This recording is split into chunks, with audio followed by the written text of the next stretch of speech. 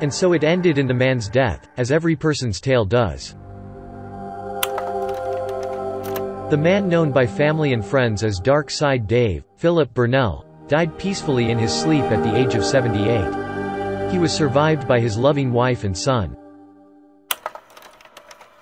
The news of Dave's passing sent ripples through the gaming community.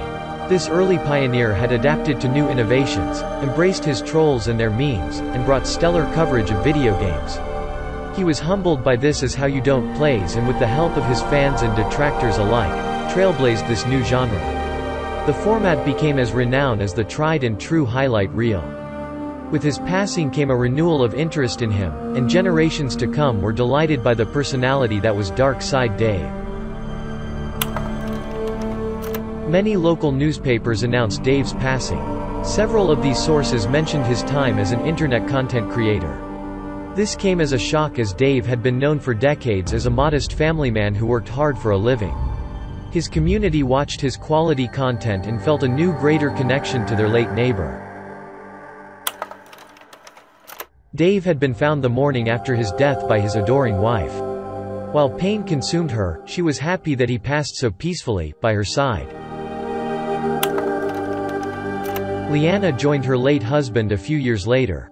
Her last thought was of the time she had spent with the love of her life. She was truly glad to have found a man who only placed her first and wasn't a selfish prick.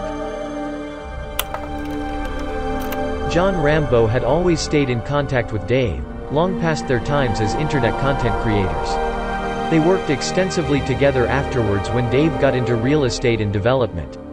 John Rambo spoke earnestly at Dave's wake, reminiscing on their old business relationship that placed camaraderie before monetary gain. Family, friends, and colleagues alike attended Dave's funeral. Those from both of Dave's worlds, online and off, came to celebrate the entirety of Dave, his accomplishments, and his adventures. Phil Jr. had grown into a decent man. His father's tutelage saw his endearing traits passed on to the son. Phil Jr. would move on to his own dreams, never following in his father's work. There was no sadness, as Phil Jr. had been encouraged to embrace his own destiny. Ket waited for her knight in shining armor to save her, but he never came. She eventually grew to accept watching Marvel movies when she didn't want to. DSD's phone, full of WWE apps due to his sponsorship with WWE, was passed on to his wife.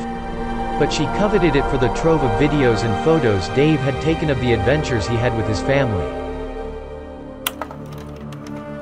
DSD's fanbase had seen unprecedented growth during his time as a content creator. Most YouTube content creators could say they traced their inspiration back to Dave. His fanbase saw the absorption of his detractors as he demonstrated the humility to take their criticisms and put honest effort into improving himself and his content. In this way, he became an example for celebrities in general to emulate. Dave's few remaining detractors engaged in a childish and petty celebration of his death. They were shamed and ridiculed into submission, shouted off the internet into the dark corners they dwelled in. Tevin had used the money he made collaborating with Dave on This Is How You Don't plays to move to a city with a winning football team. When he heard Dave had died, he loaded up Street Fighter one last time to honor the fallen. As he played, he felt his old impression resurface, letting loose a "What? Oh, I was blacking." Hideo Kojima had been a fan of the This Is How You Don't plays that Dave helped to pioneer. In honor of Dave, he included a reference in his last game, giving a character a secret dialogue where he struggled to use his rations. Dale Sparrow appeared in bit roles for 3 TV shows and a single indie movie. He found that his dream wasn't what he thought it would be. So he used his money from his acting gigs to finance his own gym, Tears Gym, to reasonable success. The Dark Side Dave channel, formerly the DarkSydePhil channel, had gone silent nearly 40 years ago. Dave had gotten a job per his viewers' suggestions and gradually uploaded less and less content. He eventually founded a company that saw Dave stop uploading altogether. Dave's Realty, the culmination of Philip Burnell's work, was sold off as outlined in his will. The money from this supported his remaining family even unto his eventual grandchildren. Dave Burnell's legacy was one of hilarity, humility, camaraderie, cooperation, irreverence, and success. His few slip-ups, scandalous events, and disasters were always recovered from by heeding the advice of fans and detractors alike. He made his mark and fortune, then transitioned into a family man. The internet saw many stars crumble and fall amidst the pressure. But Dave demonstrated an ideal route away from life on the internet. So ends his story. The internet brings countless unique characters into the lives of many. Some strive to make the world a hellish place. Others seek only to bring happiness to others. And others are destined for obscurity.